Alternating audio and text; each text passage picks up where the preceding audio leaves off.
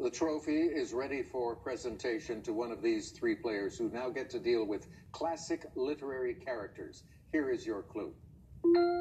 He declares that one of the people he is trying to emulate is a medieval knight known as Amadis of Gaul. 30 seconds. Good luck, players.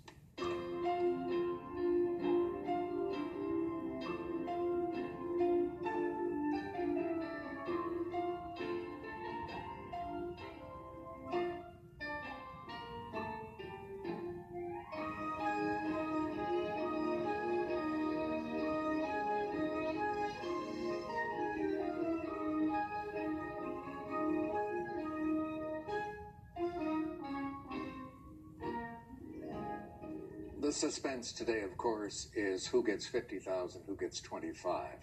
We'll start with you, Hannah Sage. You were in third place today. You had 4,600. You wrote down who is Don Quixote de la Mancha. You are right.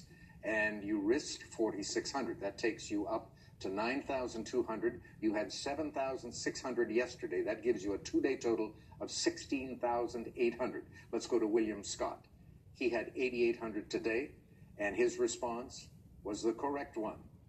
What was his? He had no money yesterday. His wager today was 8,001, and that takes him up into second place with 16,801.